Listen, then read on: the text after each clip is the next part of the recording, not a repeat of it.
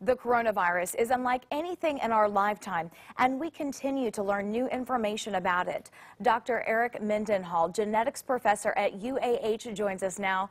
Thank you so much for being with us tonight. Happy to be here, Naja. We often hear the words coronavirus and COVID-19 used interchangeably. Describe the connection between the two.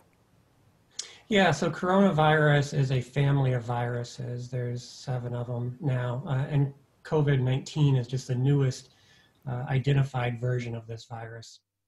How is the virus that causes COVID-19 different from other coronaviruses?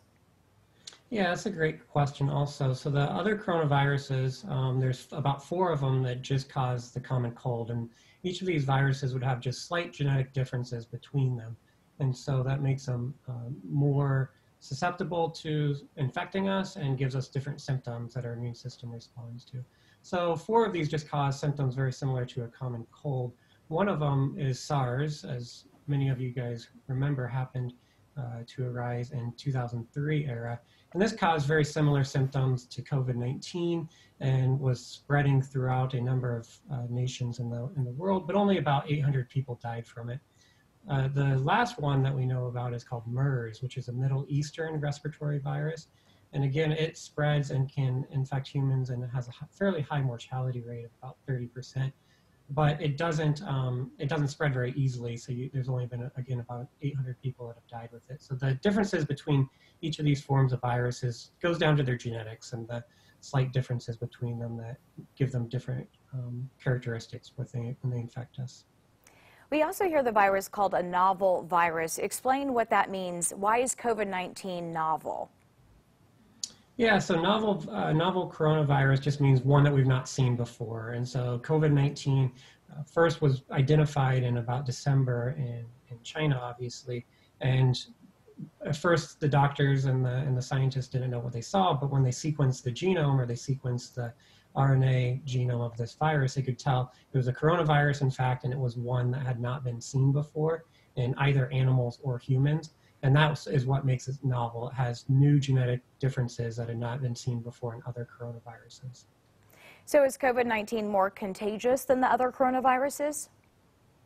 Yes, and it's more contagious than SARS and MERS, the 2 ones that can kill people. I'm not positive if it's more contagious than the ones that cause the common cold, but it certainly is more contagious than the other forms of coronavirus that we had circulating in the last couple of decades. We also often hear COVID-19 compared to the flu. People like to make those comparisons. What are the big differences between the two? Yeah, there's a number of big differences. One, the common flu infects a lot of people. It's also fairly robustly spread between people by sneezing and coughing, and can spread quite quickly through the population.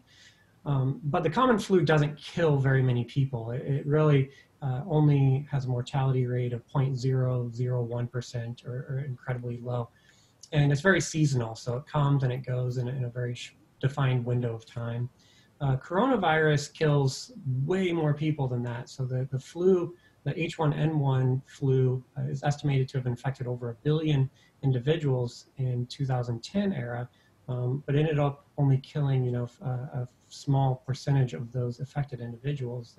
While coronavirus is killing 1 or 2% is the current estimates, and spreads just as rapidly as the flu. And because we don't know how to clinically treat the coronavirus quite yet all the way, there's new symptoms and new strategies doctors are uncovering.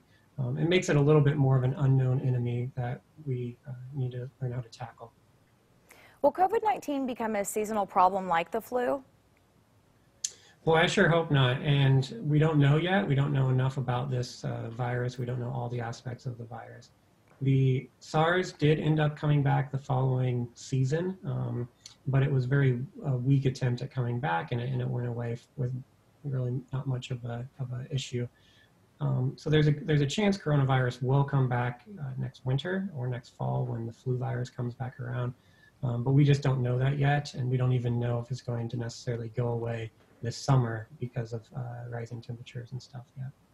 Any other important information that you can provide? We really have to have a lot more research, and until we have that research, and these are clinical trials with antiviral therapies that are going on now, clinical trials with vaccines, until we give the scientists and the medical doctors time to do this research and come to sound scientific conclusions, it's really up to all of us to try and prevent the spread of this. Whether you think you might be infected, go get tested, isolate yourself, and if you're not infected, wear masks out in public and practice good social distancing, because that's really what's going to stop the flu from spread, or stop the coronavirus from spreading, until we can come up with better strategies for effectively treating it in our clinics and hopefully get a vaccine against it.